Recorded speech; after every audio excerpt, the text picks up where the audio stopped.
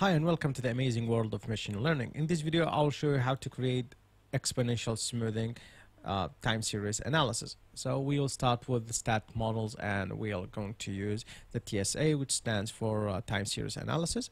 We're going to use the exponential smoothing class. So we are going to give it a trending and a data to train. So once we give it a data to train, we're going to set the smoothing level and fit the data.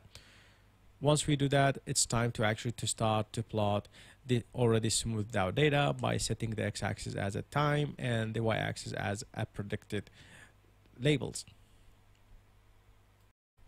We'll give a label to the predicted data and we run the code. There we go. Now we have the predicted data already showing up.